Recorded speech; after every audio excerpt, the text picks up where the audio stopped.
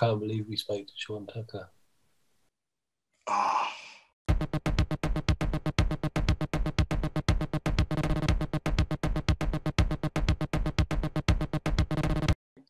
I'm going to kick things off with a question that I'm pretty sure you've never been asked. And if you have, I don't care because I've not heard the answer. Mm-hmm. So I know that you've mentioned a couple of times randomly how many steps you've done in a day on various photo walks. Yeah.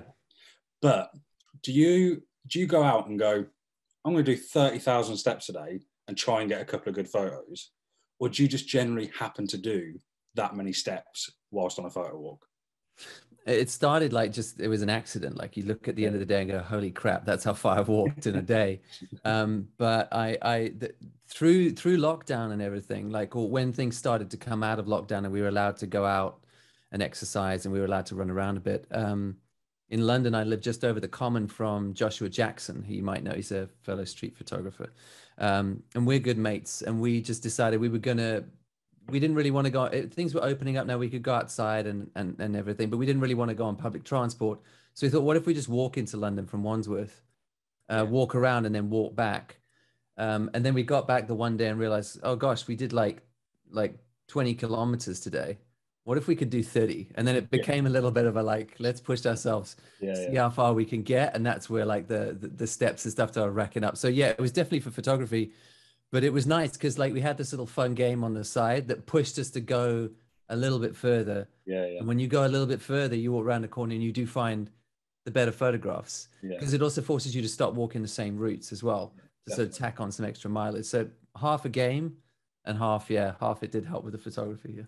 It's almost like a little secret challenge that no one knows about unless you kind of know what you've done. But it's quite funny you say that, because me and Luke actually went to London how long ago was it? About a month or so ago.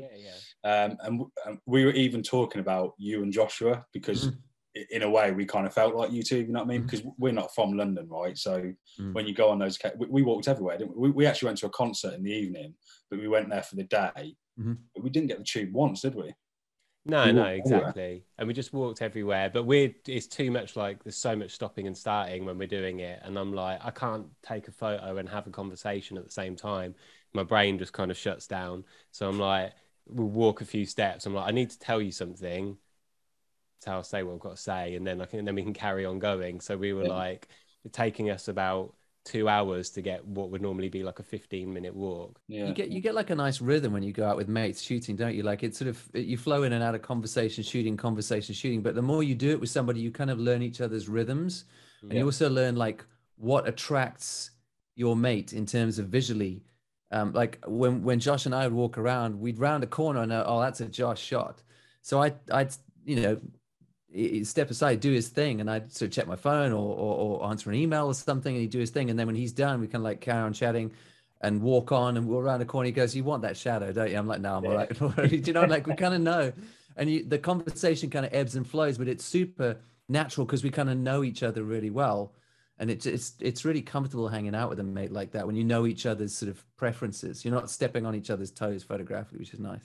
Yeah, I think we do that all the time. There's times where I've stopped and said, Luke, that's one for you. And the same as you, I'll just get my phone out, check it, or whatever it might be. Because I know Luke's going to take a photo. Or I'll turn around and he's already taken the photo and I've been talking to myself for 10 seconds. You know what I mean? Like that kind of thing. But I think that's the important, like not necessarily important, because it's just as fun to go out on your own as it is with people. But it's almost like a different experience when you're like with one person, same as it is when you're with lots of people, right? But yeah, I definitely like, you know, if I go out on a photo walk with anyone, whether it be Luke or someone else, there's also like a sense of confidence as well. Do you know what I mean? Because you're not like this scared person who's just like, all right, there's a photo I want to take, but when you're with someone, you kind of don't even think, because you're in the middle of a conversation and then you just stop to take a photo, right? Yeah, it was interesting reading in your book about the Find Your Doug section, because that was when I read that, I was like, oh, that's Jamie is my Doug, and I am Jamie's Doug, because we do absolutely do that. Like I'll send Jamie like edits or crops or should I use color or black and white for this image, I can't decide, all those kind of questions, because I'm just like, I know I trust his judgment, and I trust that he will give me an honest he doesn't go, yeah, that's cool, that's a nice picture, well done. He'll give me a genuine answer. And that was really interesting to read that, and that was like something that you would suggest that photographers do. Yeah, we're actually trying to work out as well, because like myself and Luke, we actually used to work together a fair few years back, and we kind of didn't know that each other liked photography. It was something we did, but it wasn't really spoken about, right? Because we worked in an office together. We worked for like this event company, and yeah, it wasn't till like we both left the company. I left to go traveling, which actually is quite a funny story. When I left, I left to go traveling. I went around Asia with my girlfriend, and when I came back, we weren't quite ready to come home, but we were done with Asia, and we actually rented out a camper van and drove through Spain and Portugal. And you happened to be there, Sean, in Portugal. I don't know if you remember. And you put out whatever it was on social media saying, I'm going to do a photo walk in, I think it was Lisbon. I'm pretty sure. Yeah. When I was doing the film with Martin Rotz, yeah. Yeah, and I missed you by one day. But it's quite fun because I was driving through. Like I even said to my miss at the time, I was like, can we turn around and go back to Lisbon? But I was too far gone. But through that, I actually bought one of Martin Rott's prints, and cool. I spoke to him a few times since then. Like, I mean, his work just amazing. But yeah, I had a chat with Martin. He's a really nice guy. I think he was doing an exhibition at the time. This was like pre-lockdown and stuff. But it's quite funny because me and Luke were trying to work out who introduced yourself to us, if you know what I mean. But I think it was kind of like you were kind of like the first person that we both knew and we weren't introduced to by one or the other. Do you know what I mean? Right. Cool. Like, because obviously since we talk a lot and it's like, oh, do you know this person or have you seen this person? But you were kind of like the first mutual ground almost, and cool. It's quite strange to think that. Because I used to work in Wandsworth and lived in Battersea, and that was kind of when I started getting into photography, and it's quite a few years ago now. I bought a camera and just went out in the street because I was like, well, where else am I going to use this thing? And didn't realize what I was doing was actually street photography. And someone bought me a book of street photography, and at the time I think I wasn't really ready to realize what I was doing was a thing, and it kind of, I was like, I'm not interested in that, I'm just going to go out and do what I do. And now I like looking at the book, and there's a lot of like great street photographers in there. And I used to go into central London and be like, this is the sort of things I want to take. There's lots of people, I feel quite anonymous. And when I'd walk around Wandsworth at lunchtime, I was like, this is terrible. I hate it. There's nothing here. And then when I left there and I went and worked for a company, I kind of didn't do much photography for a while, started working somewhere. It was in a barn in the middle of a field, and got back into street photography. And that's when I discovered you and was like, okay, it's all these pictures from Wandsworth. I was totally missing what was there before, and now all I've got are trees, fields, and I'm going to go out at every lunchtime and take these photographs. But it was not until I kind of stepped away from it that you kind of realize what you were missing. So like, I guess I mean, clearly not, because you've been posting a lot of work since you've moved, but did you have like a difficult transition period at all when you moved away from London? Not really. I think because I'd anticipated it before it happened. I knew I was moving. I knew before lockdown. So I knew for 2 years that I was coming up here. It was just the kind of details of it, like where was I going to get a place? Where was I going to move to? And I already started, long before I moved, I started to shoot, and some people pick this up, started to shoot more on the common, more in the parks, more outside than on the street with the hard angles and shadows. I'd already started to transition because I knew what was coming, and I wanted to sort of practice that style of photography, but also set like a bit of a visual expectation for people. This is where I'm going. So it wasn't too bad. No, I mean, I still don't know what I'm doing. Like I'm still up here. Like I have no idea what I'm doing. I'm just running around. I think you have to. That's the challenge at the moment. Yeah, I'm writing a script for video at the moment about moving and about photographing in a new place. And I think one of the big things is being patient with yourself. Like you can't arrive somewhere new and take great photographs on day one. It's an unreasonable expectation. You have to suck for a while to spend time, to look, to drive around, to see what's there, to take a load of bad photographs going, well, this is just standard rubbish, to find the few little ones and then go, oh, I need to remember that. There's something about that. Then you build on those. That's like the process of a few years. So I'm not too hard on myself about the fact that I need to produce like this brand new view of Yorkshire when there are photographers up here who've been doing it for 2 decades and are struggling. I've got a long way to go, and that's fine. That's the way it should be. It's social media that puts the expectation that I have to come up with bangers every week. I don't put that on myself. I don't care. Like, it's just taking it little bit by little bit. And I think if you've got that patience, you don't have to worry about the transition. You just have to be patient and let that transition come. If you've got some kind of photography skill, if you've got some kind of eye and you know how to notice things, hopefully in your way as well, then wherever you go in the world, you should be able to over time produce decent sets of images. It's just how much time it takes. I think that's really true. Like, especially in the fact, like, when I think about it compared to like putting your own work out, you know, whether it be a book or a zine or whatever, you know, not social media, basically prints, whatever. I remember, you know, a fair few years ago, I was like, I've took a lot of photos. I'm happy with a lot of those photos, you know, a handful of them or whatever it might be. But I was happy with the work I was kind of producing, if that makes sense. And I was like, I could put a book together with my favourite photos, no problem. And I didn't. And now I look back and I'm like, there's no way I've got anything close to putting a book together. There's photos that I like. There's images that I have that I like, and you know, maybe I'd sell them as a print, or you know, they'll be saved for a future project. But there's no way I've got the work in place to put a book together.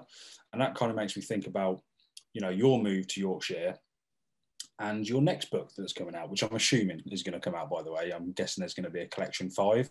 At the printers at the moment, yeah. Oh, really? Oh, there you go then. Keep secret. Yeah. So, yeah, and it makes me think, like, it's quite exciting to know what's going to be in that, because I know that, you know, your book is... me and Luke oftenly say this, like, you use social media like a scrapbook, right? And that really resonates with the two of us to the point where we kind of do that, I think.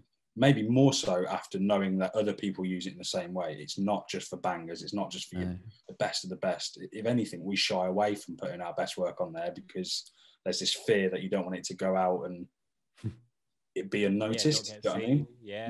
Yeah. When really it is a scrapbook. It's for you, not anyone else. If people like it, then so be it. But I don't know. I didn't really have a question there. I was just kind of just replying to what you were saying, I guess. But yeah, I feel like it's important just to kind of be yourself. But I'm in the same boat as you in that I don't feel like I could put a book of photography out either, like a proper monographed hardcover book.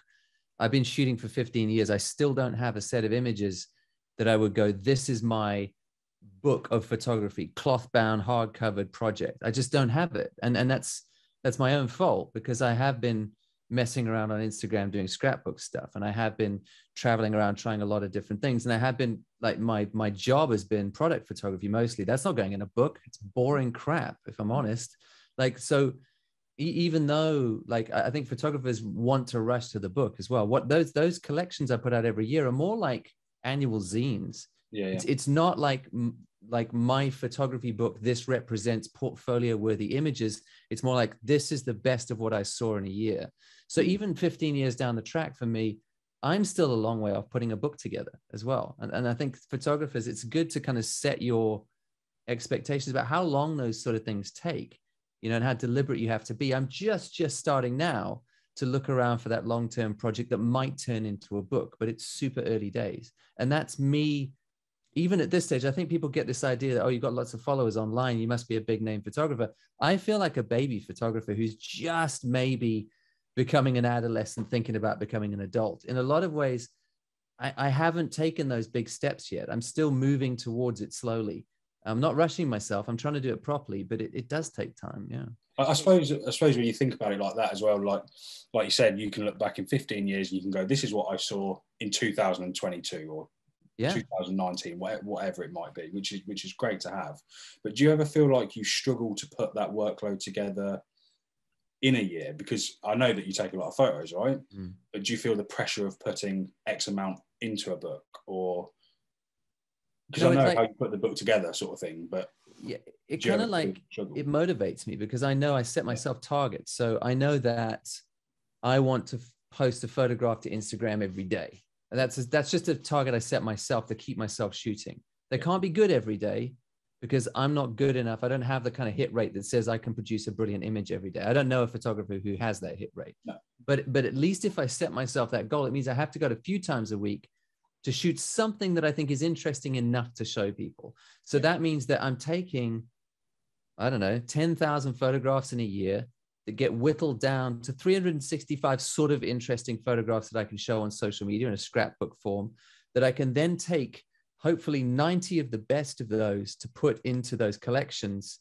So it's kind of a funnel that gets whittled down 10,365 to 90, 45 color, 45 black and white. It gives me kind of targets to say, I can't sit at home just watching Netflix, because like, if I don't go out and shoot a lot, I don't have a lot to choose from. So for example, for collection 5, I've got it on my desktop here. I'm not going to lie to you, I'm going to check.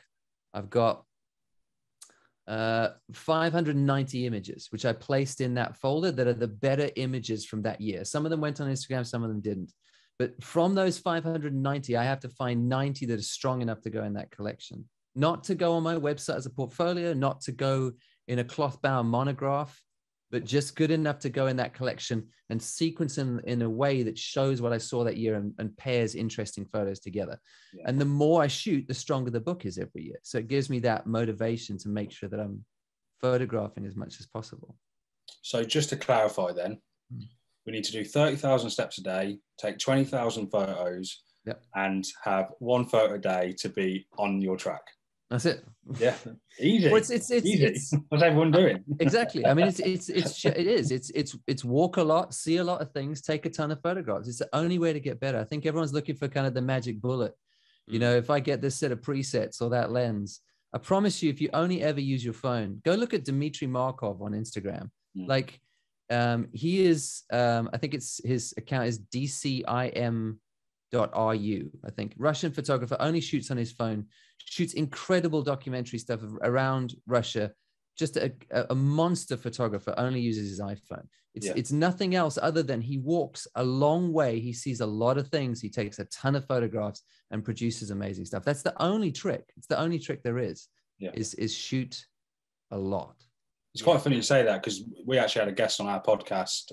He's actually a friend of ours from Northampton, where we're from, called Josh Astrop. And he's what we always joke about. I think we've said it a few times, to be fair. He's the best non-photographer. But like you said in your book, right, define what a photographer is. If you take photos, therefore you are a photographer, right? Yeah. But he only takes photos on his phone. He had his own gallery, just because, you know, friend of a friend ended up owning a gallery, and he put some work together, and it was amazing. It wasn't just like he looked out and got a slot. His work's amazing, and everything is just cropped exactly like you would take it on his phone, all black and white, because that's what he likes. And it's amazing. It's amazing to see that someone can do that and they don't feel the pressure of, oh, I haven't got this camera, or I'm not using whatever. Do you know what I mean? Yeah. And it's good to see that someone isn't scared to put that out. Do you ever feel like, I suppose it could work both ways. Do you ever find it hard to put the camera down or hard to pick the camera up? Putting the camera down is easy. Yeah. There are days definitely where I don't feel motivated to pick it up. The way I trick myself into it, though, is I just tell myself I'm going for a walk, because I always enjoy a walk. And I tell myself I don't have to take the camera out if I don't see anything. And there's no way I'm getting to the end of the walk without taking the camera out. It will always happen. But just to get yourself in that mindset, I'm just going to go get some fresh air. I don't have to shoot anything. And that's the nice thing about these little Ricoh cameras I shoot with. It doesn't feel like you're carrying a camera. It sits in your jacket pocket. It doesn't feel like anything. So you can just go for a nice walk, listen to a podcast, take a bit of time for yourself. I can always do that. And then by the time I'm walking around, I'll go, oh, that's amazing. I wish I had oh, hang on, I do. And then you can pull your camera out and start shooting. Like that's kind of the way I get around it. But if I sit there and go, gosh, I need to take photographs, I get what everyone else gets, which is like, oh gosh, but I don't want to. And there's pressure to make it good and all the rest of it. Yeah. So just trick yourself into it, I think is the key. Yeah. I think that's what, like, I've had a Ricoh GR2 now for maybe 4 years, or maybe 3 years. And I love it. I've actually recently kind of haven't used it as much, I guess, but for like reasons like you said, it is just, there's no reason not to have it on you at all times, right? Yeah. And how long have you had yours, Luke? I had it a year, and I just bought it because I found a really battered one going quite cheaply, and it was the camera everybody was using, and I thought I just want to see what the hype is, or like if I like using it or whatever, and if I don't, I'll sell it on. And I do still have it. I don't love it. It's like the results are obviously great, but it's not, I don't really like the way it looks. I'm not quite used to the way it functions, but that's because it's not my main camera. So it's quite different to like the Fuji that I use on a daily basis, because it's just all the settings are in different places. So it's a bit of you haven't got the muscle memory and all that kind of thing. That what you were saying, and then kind of talking about the Ricoh, actually kind of reminds me of something that I actually made a note of in your book, but in your collection 4 book. Go buy this if you're listening. There aren't any left. They're gone. Yeah. Oh, yeah, there's none left. Yeah. Do you know what? I was actually trying to get collection 2, but I can't get it anywhere. But you obviously the book's full of great photos, right? But there's one of your quotes in there that says, if you're bored of learning fancy techniques, it might be time to ask yourself what you want to point those techniques at. What do you really want to say? And that kind of got me thinking about how I am as a photographer and how everyone is as a photographer, and how everyone's individual. So yeah, we might all like street photography, we might all like portrait photography, we might hate landscape photography, whatever it might be, but I guarantee we all take photos in different ways. And I'm kind of finding it hard at the moment, because obviously we're trying to promote front and do these things to kind of help that. But at the same time, when it comes to my own personal photography, I really just need a camera with me. Do you know what I mean? Yeah. Because the results are going to be what I've taken a photo of. And yeah, I can be disheartened by the results or happy with the results. But does it really matter what anyone else thinks? Because I'm taking a photo of something that I found interest of. And we talk about that quite a lot, I guess. Yeah, exactly.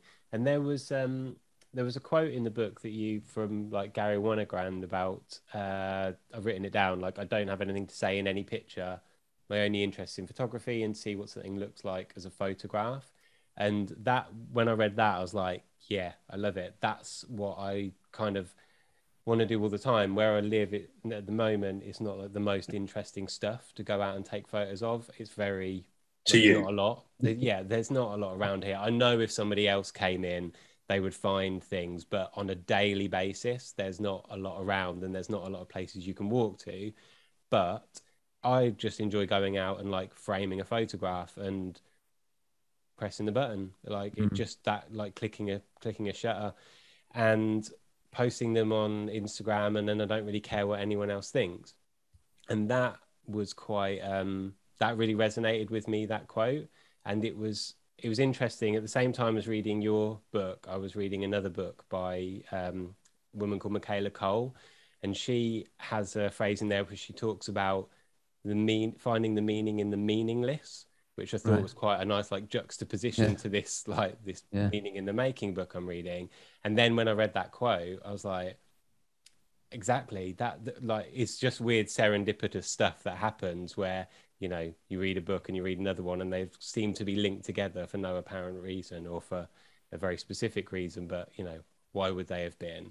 But that quote is like really, I think it's great for anybody like starting out in photography or starting out in street photography. It being, you know, it's not talking about gear or having like great equipment or any of that stuff. And again, when I started, I had a cheap DSLR. It was like the most impractical street photography camera, but that's what I wanted to go and that's what I wanted to do. And that was, I didn't really realize other cameras existed. I was like, if you want a decent camera, that's what you have to buy.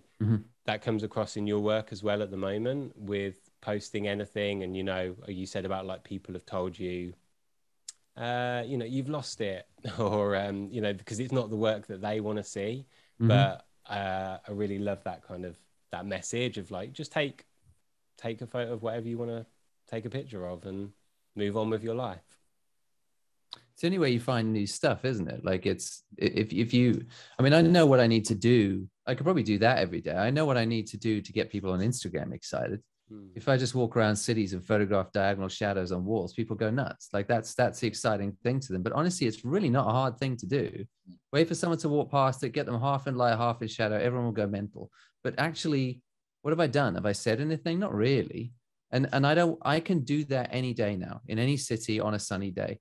I want more tricks in my toolbox than that. So I need to make sure that I'm shooting a ton of other stuff as well. So I'm always learning new tricks. So no matter where you drop me in the world, not just in a big metropolis on a sunny day, if you drop me in the middle of the desert on a cloudy day, I can do something interesting, which means that I have to photograph anything wherever I am and find the interesting stuff in the things that people walk past and don't take notice of. If I can teach myself to do that, I'm bulletproof. It doesn't matter where you put me on the globe. And that's what I'm slowly trying to train myself. Don't get stuck on the one trick that works. Is I think the big thing. I suppose it's important to be influenced by whatever may be influencing you, but try not to copy that, I guess. Like, don't be afraid to just do what you want to do, right? And like you said, you'll go home and you'll upload your images and you'll look through them and you might go, these are all terrible, or you might find a few gems in there that you like for no reason that you like them. And yeah, it's great to discover and connect with other like-minded people, but you should still always be an individual, right? Yeah, and don't listen to the crowd, because I mean, my friends who are the photographers I really respect, who I know are like top of their game, friends like Joshua who walk around, I know, like, he is a far better photographer than I will ever be. And we've compared notes on like the stuff that we shoot. And the number of photographers I've had this conversation with, and we've said something like, isn't it funny how when you post a great image on Instagram, no one gets it. But when you post something that you know is kind of rubbish and just feeding the crowd, everyone goes nuts.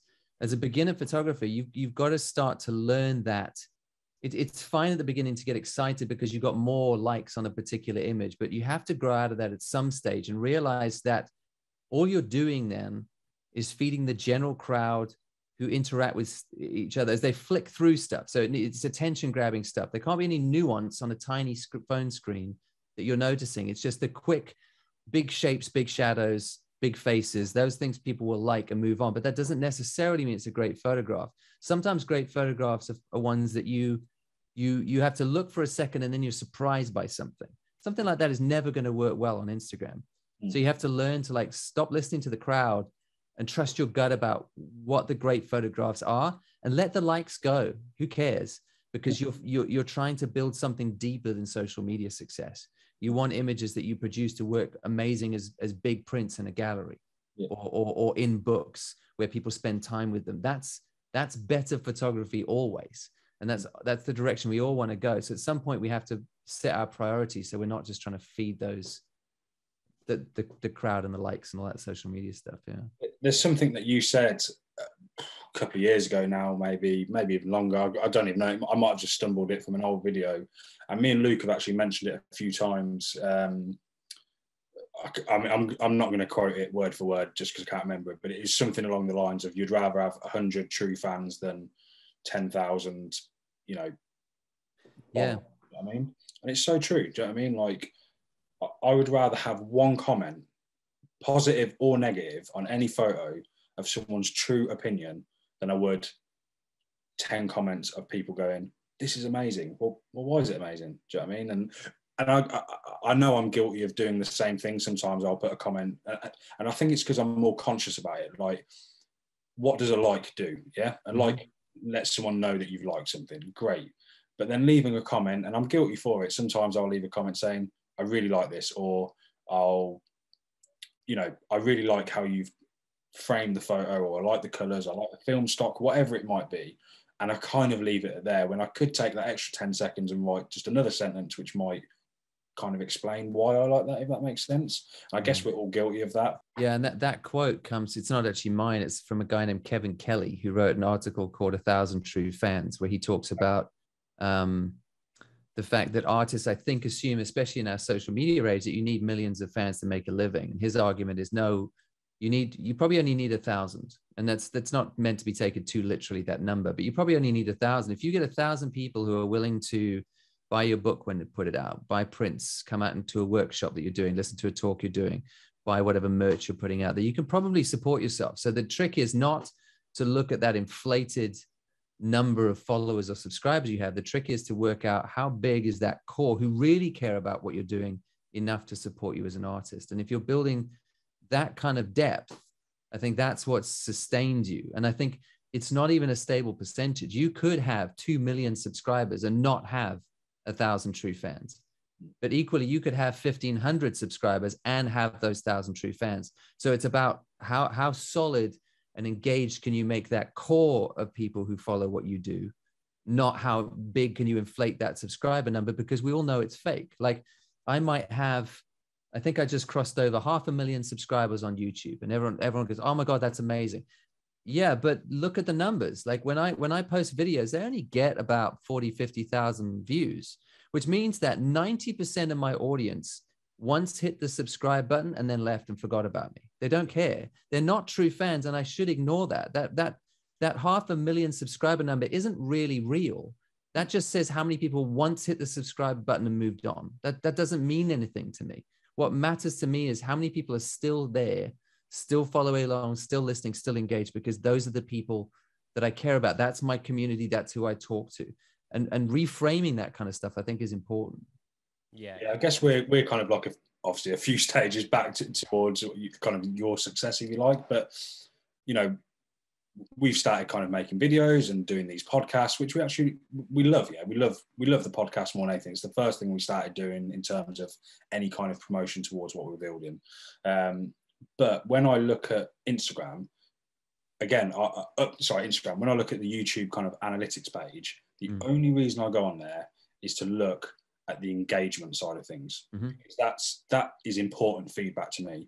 If we put out a 15-minute video and people are watching it for 10 minutes, I feel like that's a really good thing. Yeah, to keep someone's attention for that long, I feel like a sense of achievement. When we put out a video that's 10 minutes long but people are only watching 2 minutes, I'm like, that's what's wrong with this video. How can I learn from that? I don't care if it went viral. Do you know what I mean? Well, I wouldn't mind it, but I don't really care. Do you know what I mean?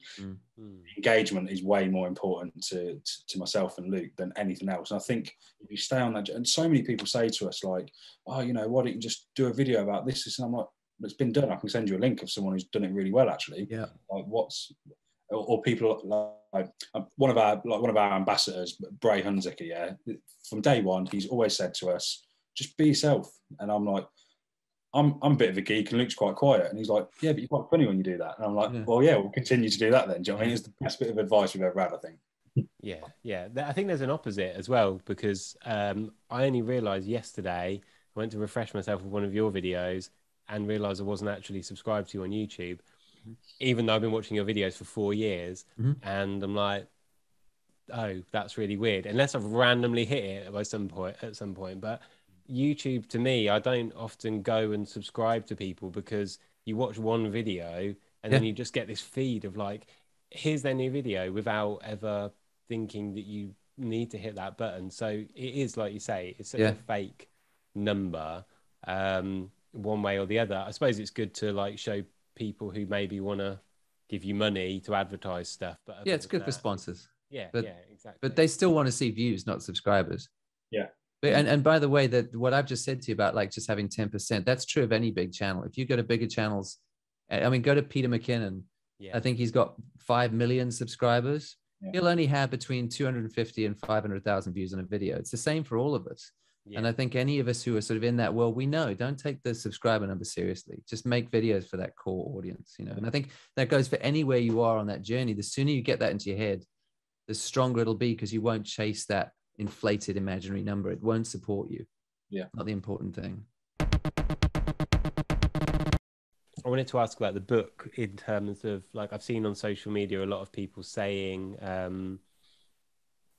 like, you know, thank you for writing the book, and like giving you sort of good feedback and things like that, which obviously great to receive. But I did wonder, is there like, what's changed for you in writing the book, and like, what have you learned? I'm assuming you learned things whilst writing the book. I mean, not in a way. Like, I mean, the book came around in kind of a weird way, because it was literally the week before we went into lockdown.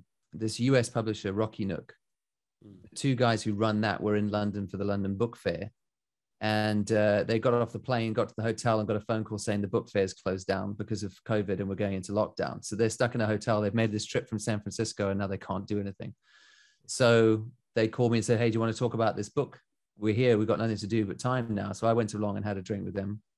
And I said, I had sketched out this idea for a book a while ago, just like chapter outlines and some ideas. I said, this is the book I want to do. It was slightly outside of what they normally do. They're more tutorial books that they publish. So this was kind of new for them. And I just said, look, this is the book I want to write. So it's either a yes or a no for me, because I'm quite happy to self-publish it on my end. You make more money self-publishing anyway.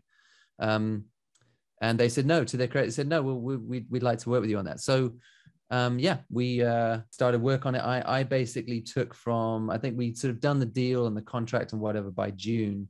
So I took from June, we'd been in lockdown a month or two, June until January the following year. So about 7 months, 6-7 months to write it. But I guess writing it for me was like, it was kind of like, I put out videos all the time, but I don't get to say everything I want to say in a video, because a video is a very specific format and YouTube is a very specific platform that doesn't want you to waffle on for hours. And I waffle on already. So it's like, how can I say stuff that I want to say in the way that I want to say it if it's not in a video? And this was like, no, here I get to pick every word and I get to tell my story better and more fully, and I get to explore ideas much deeper than I could in a video. So that's kind of where it came from. And it was almost like just putting stuff down that had been swimming around in my head for 5 years. And it's kind of like exercising it. Like it was always in my head buzzing around. I just got to write it down, put it in a hard format and put it out into the world and go, okay, great. Now I can move on and start thinking some new stuff. So it was like cleaning my mental closet a little bit, I guess. Okay. I mean, it's nice to have it out there, but that was a slightly weird circumstance as well, because like I said, I finished writing it in the middle of January. And then my whole life went to crap because my wife left very suddenly, didn't explain why, just bailed. I had to move house in 3 months because I'd already put a deposit down on a place up here. So I had to move anyway. And I still wanted to move.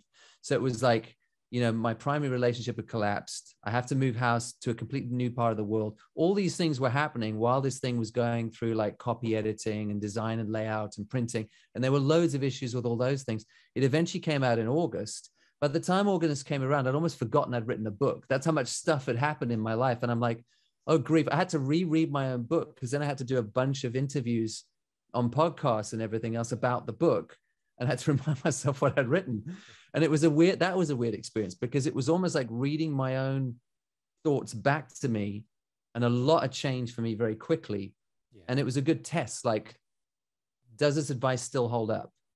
With all these changes that have happened to me, does this still make sense now? And I remember specifically reading the shadows chapter in the book, having gone through some pretty dark shadows in the first half of that year.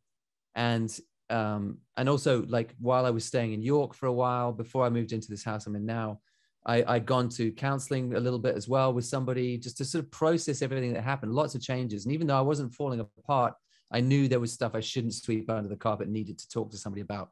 And so just doing a whole deconstruction about everything that come before.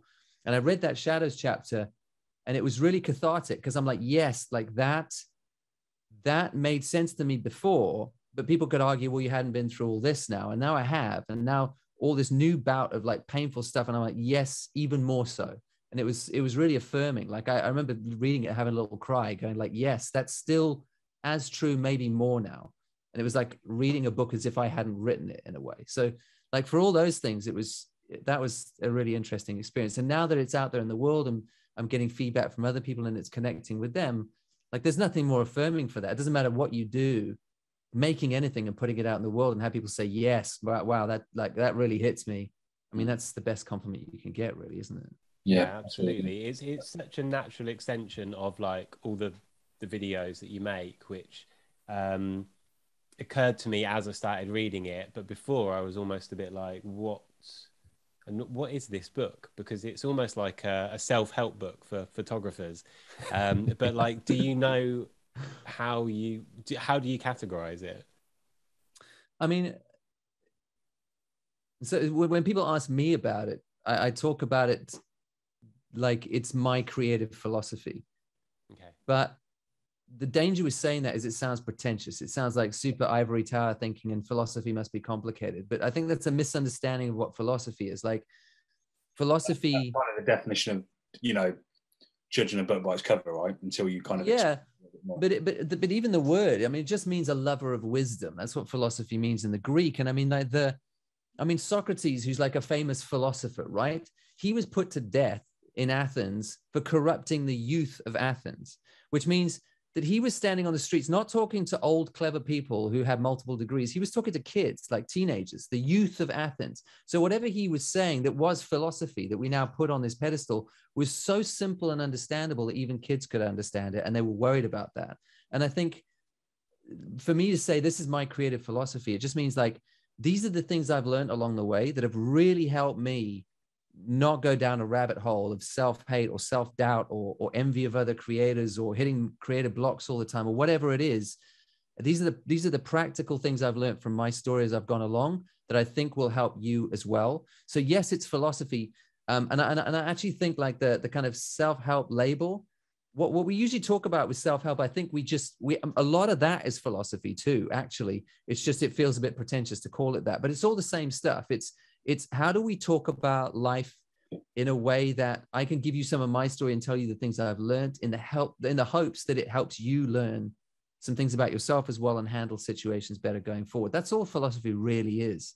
You know, I mean, it's what the Stoics were doing. It's what they all did. It's just, you know, this happened to me this week. This was really tough. This is what I tried to help. This is what so-and-so psychologist said in the past. This is what this philosopher thought. This is something I read from some spiritual leader somewhere. And I tried to put that into practice and it really helped because of these things. Like that's good philosophy. And yeah, it's self-help philosophy, whatever you want to call it. Like it's just trying to describe life that I've lived up to now and then pull in a bunch of those other theories as well to kind of layer on top, because I didn't come up with these ideas. Like these are all ideas that I've tried out that really worked, and here they are for you, and you can do what you like with them now, you know, and hopefully they help you. And by the sound of it, I mean, the feedback I get is there are at least a bunch of people out there who I hear from, it really has helped, and that's great. It helps to be open-minded as well, doesn't it? Like, you know, in terms of everything that you kind of absorb, you can kind of think about it from both sides, I guess, as well. Yeah, absolutely. I've just thought of this in my head as you were kind of saying that, and how you said, you know, you had to kind of go back and read your own book and you were kind of like a bit anxious about it, or, you know, you can't always remember it. Do you ever have the same with photos? Like, because I guess it was quite nice to go back and read the book because it didn't all happen within a couple of months, and, you know, it wasn't fresh. It wasn't as fresh. So you needed that kind of recap. And I'm guessing, you know, that's why you post stuff to Instagram, right? You have a photo every day and then you can look back at that year and you can pick your top 90 and, you know, do the intricate part from there, right? Do you ever go back even further than that and look, you know, I'm not saying pick up your old book, but do you ever do you ever look at old photos from that kind of didn't make the cut, so to speak? And do they ever feel different to you looking back years later? Do you know what I mean? I mean, I do every now and again for different reasons. So now I'm trying to put together a series on portrait retouching. So I'm going back and picking out old portraits, and I'm posting old portraits to Instagram at the moment because I haven't really posted much of that stuff. So for specific reasons every now and again, but generally I don't really, I'm not sure why. I kind of just like to keep moving forward with photographs. I don't like to go back too much. It's not that I don't like it. It's just that I don't think to do it, because I probably assume most of it's rubbish. And when I do go and check, I'm usually proved right. You know what I mean? Like I'm not leaving like these beautiful gems on the floor back there. Usually I kind of know, and I've got a little folder that I'll sort of keep the better stuff as years go on. So I know the better stuff's in there, and I very rarely find something that like, oh gosh, that definitely should have been in that folder. Yeah. I'm usually right with the first round of judging it. But yeah, every now and again. And it's just fun to see the progress. I think more than like, finding those like undiscovered bangers or anything. It's more like celebrating the progress you've made. That's where it's cool. It's like, oh, I have actually learned some things as I've gone along. I would never do that now for these reasons, and I'm better for it. Like that's always good. Yeah, that's good. It was really interesting. I was going to ask, like, if you were going to write another book, or even if you were going to write book a completely different one is in like non-fiction, because you know there is a lot of storytelling in the book, and there's a lot of that in your videos as well. And as I was reading the book, I was like, would that be an interesting thing, like to read a Sean Tucker fiction book? I don't know. No. You've definitely never been asked that. No. I mean, I have thought about that before, but I have thought about writing short stories. That was an idea I had, and I did start sketching ideas out for that, but not yet. And I have sketched out recently. It's got nothing to do with my channel of photography or even creativity, really. A book on human beings and relationships. That I think might be quite interesting. But again, like I'm in no rush for that, because I feel like, I mean, this isn't actually the first book I've written. I wrote one 10 years ago when I left the church, about my time with the church and why I left and wasn't going back. And I felt like I needed to do 10 years of living before I could write this one. You know, I think I'm not an author first and foremost. And so when you know, I can't sit and hammer out a book a year. I don't have a book worth of interesting stuff to say every year. So I feel like it's fine to sketch out the ideas and then do a bit of living and see how that coalesces, or how the thinking changes, or if it crystallizes, and then maybe start plugging away at it then. But I'm definitely not in any rush. It really is like bleeding onto the page writing a book. So it's I'm not looking to repeat it super fast. No. I had a bit of a question about kind of your process, if you like, and that's I'm hoping that you've not been asked it too many times, but when your process of making a video, your videos always come across quite calm, and I think from that I feel like I learn from them. It's not just, it is enjoyable to watch. It's enjoyable to see your results and your work, and find out about other photographers and or like-minded people, whatever it might be. But your videos are quite calming, and I don't know if that's because of your kind of history in the church or your background, or are there just outtakes where you're going mad, swearing, and we just don't see it? Because I have, maybe because we're newer to this, the videos that we make, we have 25 takes for something that just shouldn't take that long, and then you just over it. So that was my question. Are there outtakes that we just, is there another side to Sean Tucker that we don't see? Not really, no. I mean, I've kind of got a system that works when it comes to videos specifically. So I've talked about it in a video before, but I script out what I'm going to say. And this does come from working in the church, actually. I script out what I'm going to say, and I use that script when I film, but only as much as I don't use it word for word at all, because I would just feel like I'm reading or I've memorized something. So I have it like in these paragraphs, and I'll read a paragraph, and then I'll just put the paper down and say that to camera 2 or 3 times. And I don't have to remember every word. That's not the point. In fact, if I'm doing that, I'm making a mistake. What I'm trying to do is just remember the gist about where does that paragraph start? What's the thought? And where am I kind of ending? And then you can hopefully feel like the video is prepared, but also see me thinking about the wording as I'm saying it, which makes it feel more real and conversational. So I start to pick my way through those sentences. So it's kind of, for me, a good balance of being prepared, but also just saying it, and I don't get too frustrated. I mean, I've kind of done it long enough now. That's where the church was really helpful, because I had to learn how to speak in public. And I think learning to do that really prepared me for doing videos. Although I'll be honest, I find speaking to a camera harder than speaking to 1,000 people. I would rather speak to 1,000 people in a room any day. You get an instant reaction, don't you? But where it's a video, you don't know if it's good, bad, ugly, whatever. Do you know what I mean? And you overthink every phrasing of every word, which you don't do in front of a crowd, because they don't care and they're moving on with you, which they also do in a video, but you overthink it more. So it doesn't take me too long to do now, and I've got a system that works, and I haven't smashed any cameras or broken any lights or anything. That's good to hear, I thought that was the case. So I was quite intrigued to ask, because especially as, like you said earlier, about creating good content or whatever it might be, when a lot of people put in like B-roll or comical things that happen, but yours is very to the point, and I like that. Do you know what I mean? Because I feel like I'm learning as well as enjoying.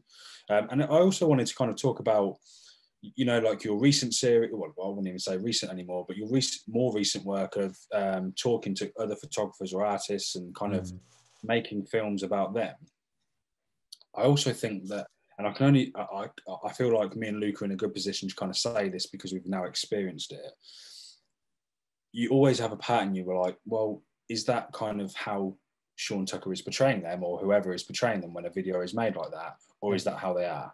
But I wanted to give you credit because we actually reached out to Tiffany Rubert after the video to her, and she actually came on our podcast. And you know, we've kept in contact. We talked to her, you know, often enough, she, you know, here and there, and she is exactly like she was in your video. She's awesome, and it made me just think, well, now I want to meet everyone that's in your videos. Do you know what I mean? Because it's true to, I feel like it was so true to how she is in real life. Yeah. How you portrayed in your video. Is that something you're aiming to do when you're making those videos, to keep it as true as possible? Or Gosh, yeah. I mean, I mean, those are my favorite videos to make now, because I get to be a bit more of a filmmaker. Like I don't mind sitting on a couch talking for 20 minutes, but that's me giving a talk, you know. I don't get to be a filmmaker with that. Yeah.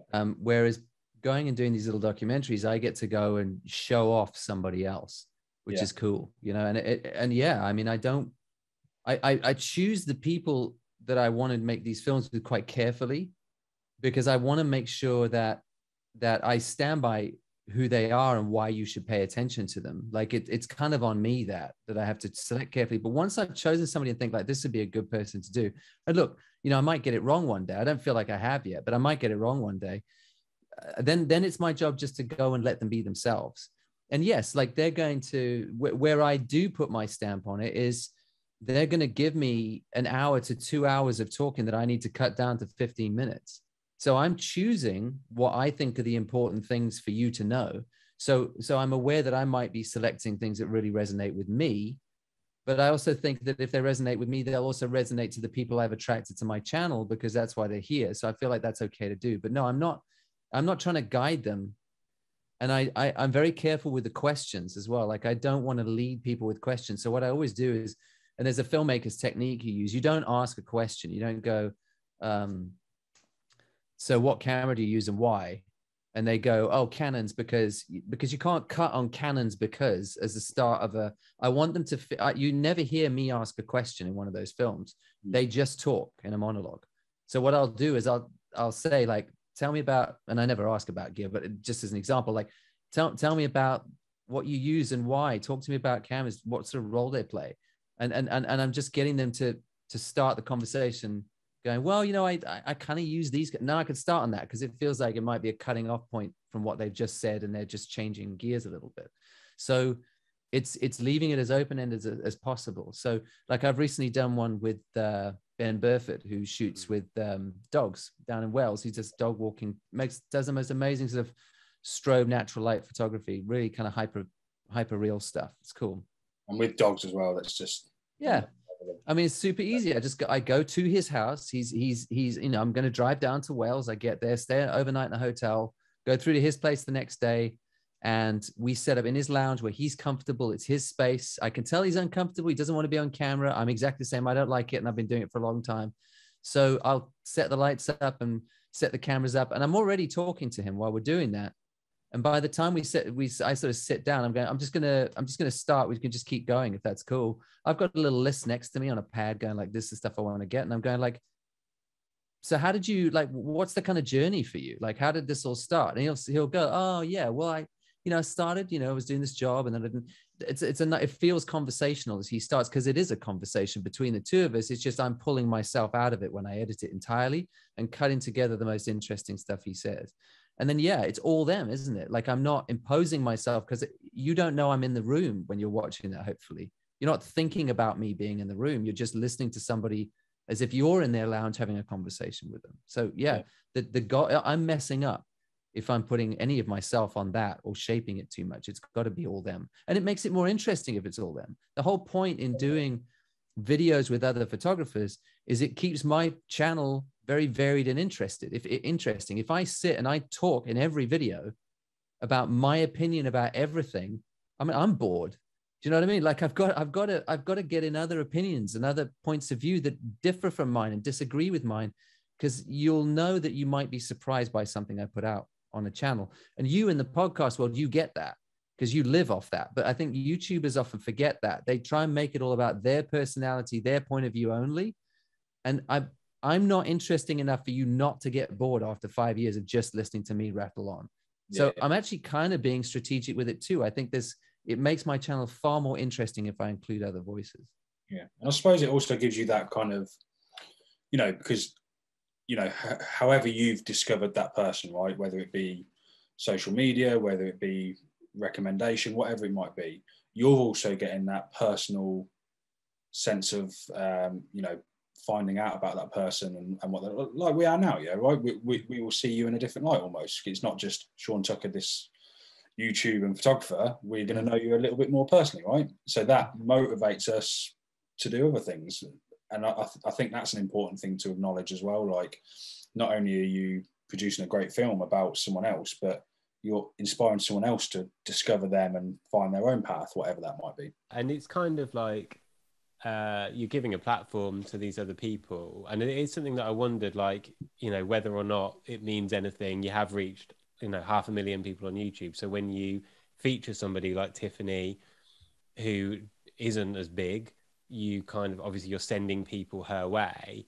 And is that something that you kind of always wanted to do when you kind of reached a certain level, or is it just something that's kind of occurred more recently? I mean, I know it's a byproduct. Like, it's great that it's a byproduct. The fact that I get to show off on someone else's behalf. And I always say this to them as well. I say, don't sell yourself in this. Like, don't tell me about your book. Don't tell me about how brilliant you are because of this. Let me do that. So that's why I do those little intros for those videos, so I can do that for them, because I'm only making the film with them because I already like what they do. So, and if it comes from me, it's better than them saying it about themselves. So I will sell their book at the beginning or the end. I'll tell you why I think they're great photographers or what they mean to me, and let them just tell their story. And yeah, the fact that that means that people go through afterwards and follow them and keep up with what they're doing is lovely. I absolutely love it. And I always, as far as possible, I'm trying to find people who are smaller names, who aren't these like juggernauts. You know, I mean, I probably could get some decent names now, like with where I'm at on YouTube. I could probably go after some big guns, and some of them would say yes, potentially. But I'm less interested in that because those people have already been interviewed 1,000 times. Yeah. You know their story, and I don't have anything new to add. But if I can find somebody you don't know about and let them tell their story, and you haven't heard that, and I'm the first one to get that, I love that. Like, that's great for me. It's great for my channel, and hopefully it's great for them because they get a bunch of new people coming across. Yeah. Well, that's why we nearly turned you down when you were begging to be on this. But I know, yeah. I was so desperate, man. But we did the exact same. Like, we've always said, like, and I know we don't have a huge following, and it's not about that, right? It's about connecting with people, and you know, we get messages. Like, we actually put something out on Instagram today, or I did on Instagram today, saying a little bit about us. Because we had so many new followings in a short amount of time, I guess. Not I'm talking like 50 or 60 new followers in the last couple of days, which is cool, right? But a few people a message, and we're like, oh, you know, really cool that you're talking to these people, or, you know, it's really cool what you're doing. Fanning out a little bit, and I read that, and you know, I said to Luke a couple of weeks ago, I was like, I've got no desire to be in the, you know, famous in any way, shape, or form. I wouldn't want to be in the spotlight. And I replied to him. I reply to these people, and first of all, thank you. Do you know what I mean? It's awesome that you're reaching out. But secondly, we are just two guys that happen to like photography, and we're trying to do something that will help the community. That's kind of our goal, right? But you shouldn't have to fan out and, you know, get weirded out by talking to people. You should try and see like a learning thing in everything you do. And that's why, you know, maybe we're not at that point where we can go after huge people. I mean, you were lucky enough to come on the podcast, which is we're very grateful for. But we want to talk to everyone. Do you know what I mean? Yeah. We want to talk to anyone and everyone, not because we're desperate for people, because we're fortunately at a point now where we can kind of reach out and get a response. But we've discovered people that we're just like, they're awesome. Let's ask if they want to come on a podcast episode and talk. Like, we don't know anything about them. They could have no followings or 4 million. It does not matter. Do you know what I mean? And I think that's a really important message to kind of get across. It doesn't just because you've got a big following, that doesn't mean you're better or worse than someone. Doesn't necessarily make you more interesting at all. Yeah, exactly. Yeah, exactly that. And do you know what? I've got a new favourite photographer at the moment. You know, you kind of go through stages of discovering people, following them. What's his name? Who's the guy that you did the video with where you both did the big print in London? Samuel. Samuel. Yeah. His brother. I'm pretty sure it's his brother because he was in his recent video. Yeah. He's a fantastic photographer. Cool. I can't stop looking at his work now, and it's I don't know anything about him. I've started following him, and I really like his photos. That is about as far as I've got, but I'm enjoying it, and it just makes you think about how you discover people, how you come across people. But yeah, probably through your video, I found someone else, and I now like his brother's work. It's how it happens, isn't it? It's great, yeah.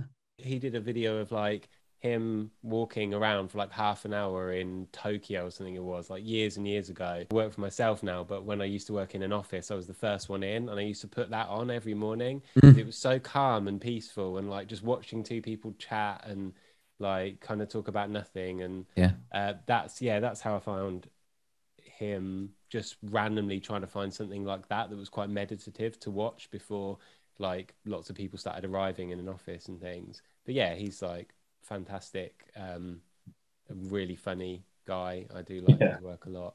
I noticed that recently you posting some portraits of people, like street portraiture, that was on film as well, which I know it, like the whole medium kind of debate and everything is really like unimportant, but I did find it quite interesting to see that you were sharing some work on film, because you don't do like a whole lot of that. And one of the people you took a portrait of was like Christian, who's one of the ambassadors for what we're doing.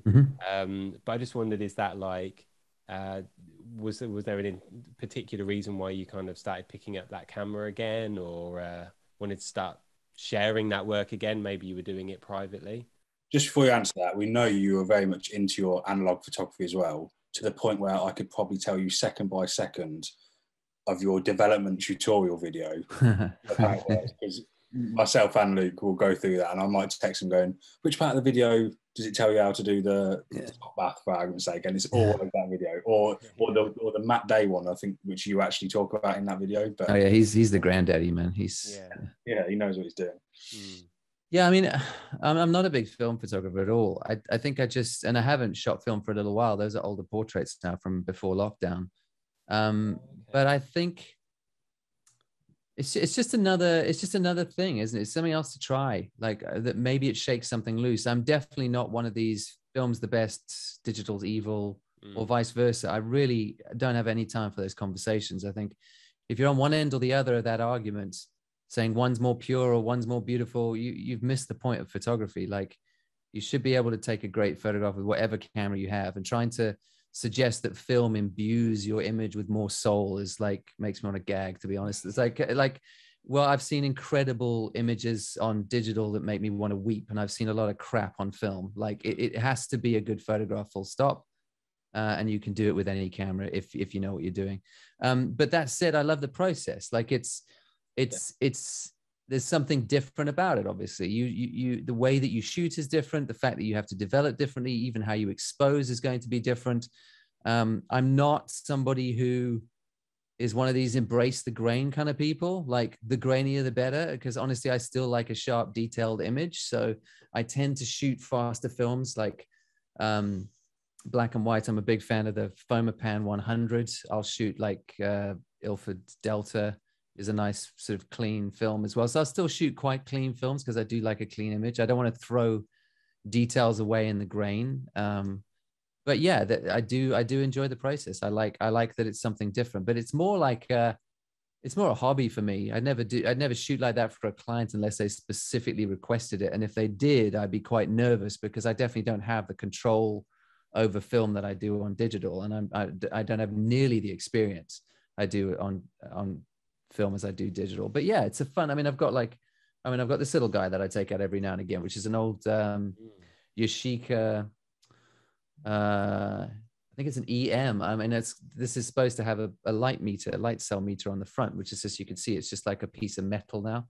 It's just been ripped off at some point, but I bought it for 40 quid It's still light proof, still takes good images. I use my phone for the light meter, and it's pretty cool. It's fun to shoot with. You know, it's like it's a waist level viewfinder, so you're looking down. Like composing is a nightmare because it's all backwards. You know, when you're trying to compose stuff, it's like, but it's fun, and it gives you a different sort of image. It gets kind of swirly at the edges, and it's just a fun thing to do. But yeah, it's definitely more a hobby and a fun thing than a job thing.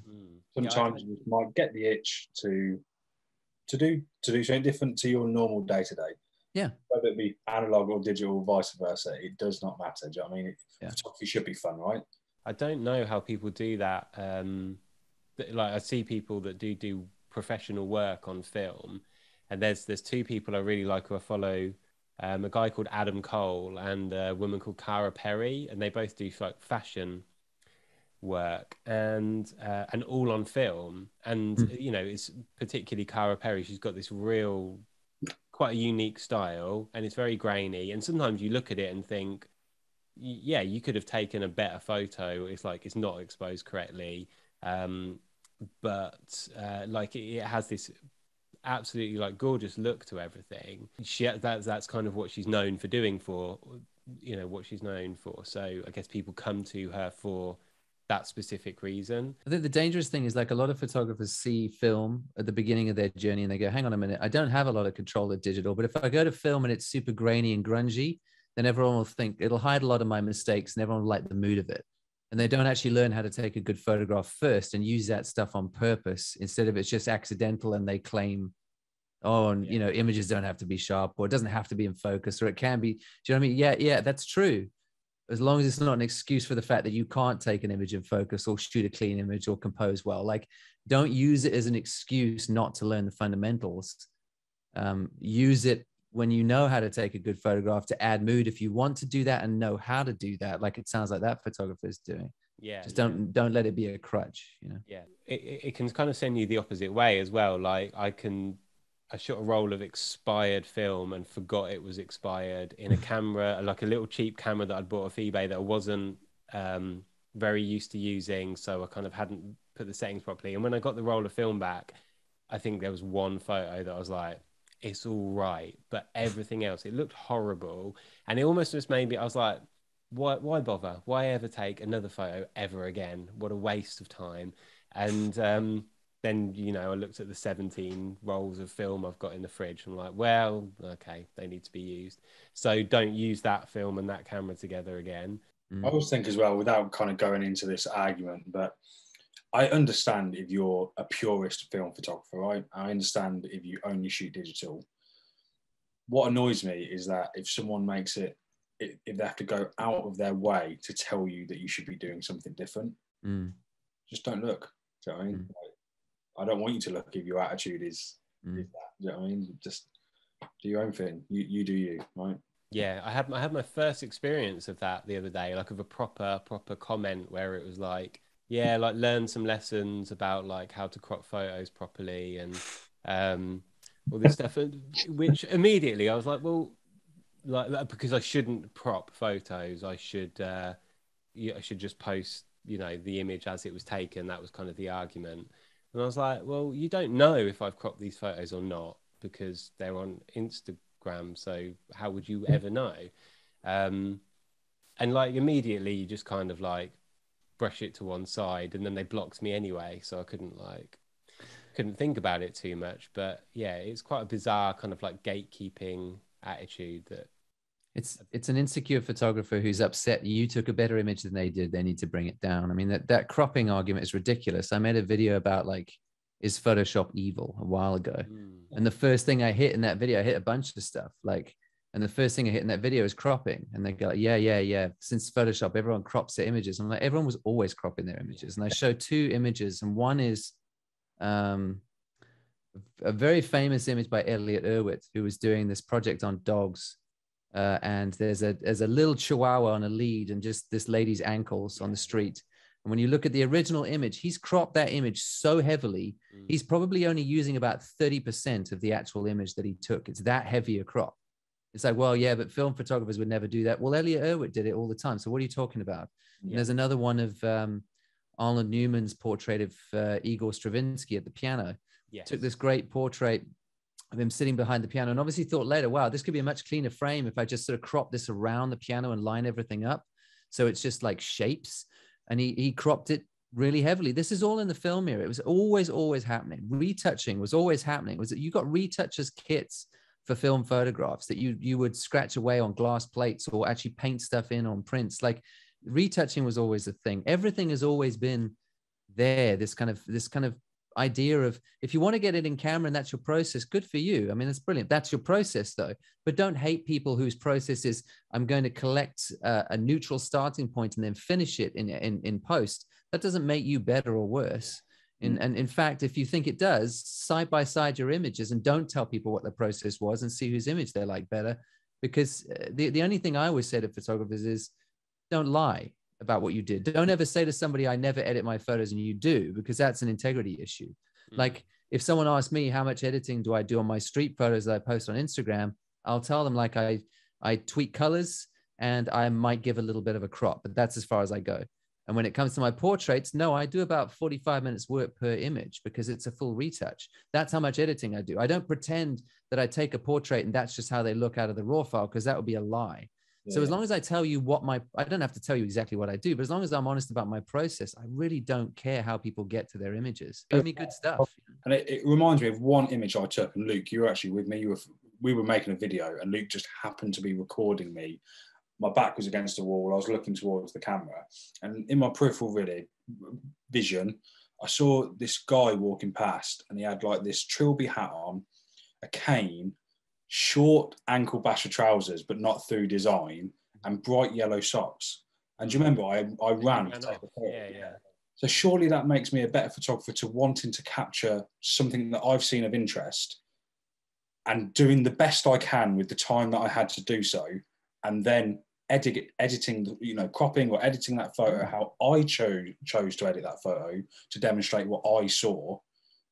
It's better that I've took that photo and maybe I haven't got the ideal shot because I haven't stopped him to ask if I can take a photo of his socks, but I've taken the photo. Do you know what I mean? And if I've cropped it, that's my choice. I mean, show me a good photograph. I couldn't care less how you got there. In fact, I'm not even that interested.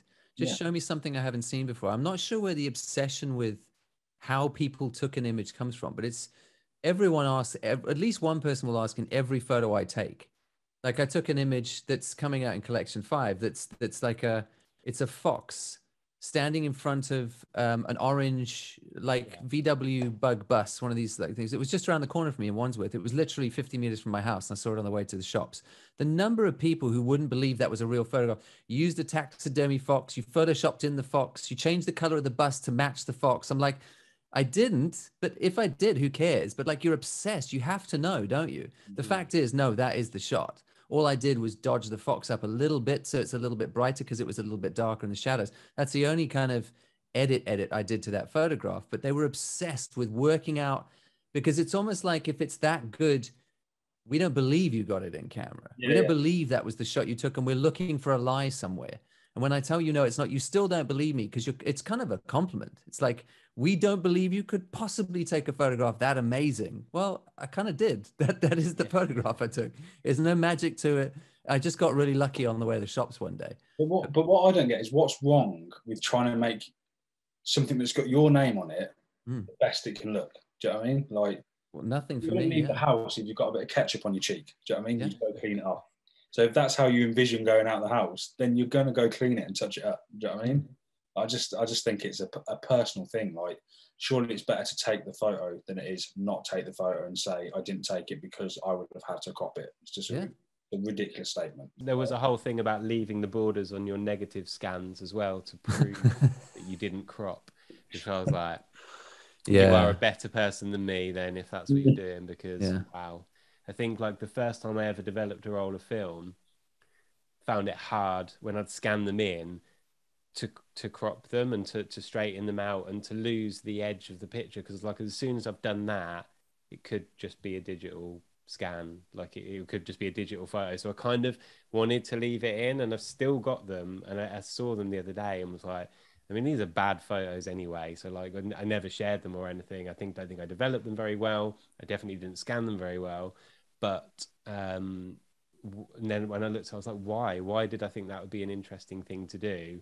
And this was a couple of years ago, but and has since been proven by the kind of film bros of Instagram who like go around spouting that kind of stuff. So I feel like justified. There was one thing in the book that you talked about the meaning of the word religion and like essentially like ligaire, religaire, which I thought was really interesting.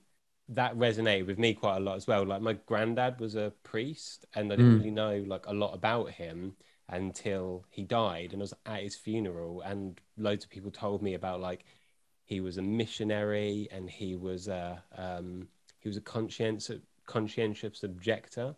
He went to the prison in the like in Wandsworth prison because he was like refused to go and fight. He said like I'll do like the women's work, but I won't and that, so he went to prison for a few months like at the beginning of the war and all this like crazy stuff, which I like watched your video again recently where you were interviewing your granddad, and I thought, wow, like I wish I'd been able to like have those conversations. Like I don't know why you would never tell like your grandchildren about this cool stuff that you do, particularly with the conscientious objection stuff. So it's kind of like it's an odd relationship with religion and stuff like that, and I'm not a religious person at all, even though we were kind of like raised slightly like that because of my granddad. But then like reading that meaning of the word religion to like to connect and to reconnect with people, and you doing that through photography, that really struck a chord. That little section, that religion section for me was because I got really frustrated with,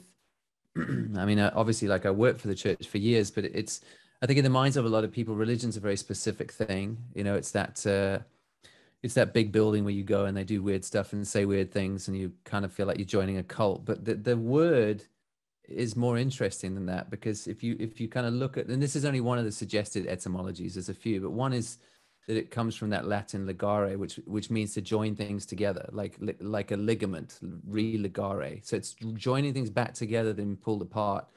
And there's this idea, especially in the Jewish tradition, that when you say shalom to somebody, you've got this kind of idea of meaning peace. That's how you sort of greeting each other in that Jewish tradition. But the word itself is a lot broader than that. It kind of means the right standing of all things, everything in its right place. That's kind of what it means. So if you think about the fact that the world as a whole, everything in its right place should be things like we should be taking care of the environment. We should be taking care of each other. We shouldn't be at war with each other. We should be working together to make everybody's lives better.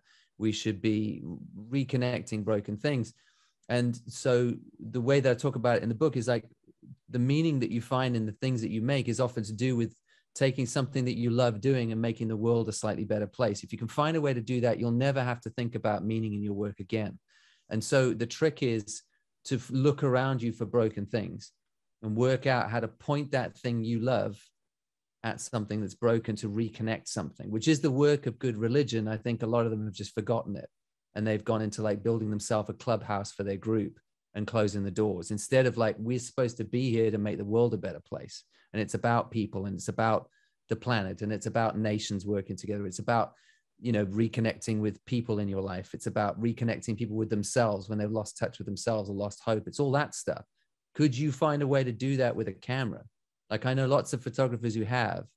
I use examples in the book like Martin Osborne's work with the galgos, the Spanish greyhounds, Salgado's work with refugees and workers around the planet, Tish Murtha's work with people in poverty in their late 70s, early 80s in Newcastle. Like these are people who looked around and went, hang on a minute, the world's a broken place in this way, and maybe I could rejoin broken things back together with this camera I've got in my hand. Like that's a long-term goal for everybody. For me, I'm still trying to work out how to do that. But those people who found that stuff never have sleepless nights about, does their work have meaning? They're clear about what the meaning is in their work. They might be frustrated they're not making changes fast enough, but not for a minute are they going, oh gosh, I wish my work had meaning. It's the rest of us who are chasing social media fame and all that fluffy stuff. We're worried about the meaning in our work because it's self-centered and it's about us. So I reckon that's kind of why I use that example.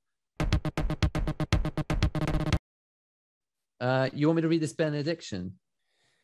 Well, yeah, if you would be happy to. It was definitely This something is that a podcast, by the way, Sean. This is just for Luke to listen to a bit later on. Yeah, of course. Bedtime. Yeah. I'll read your story, Luke. yeah, thank you.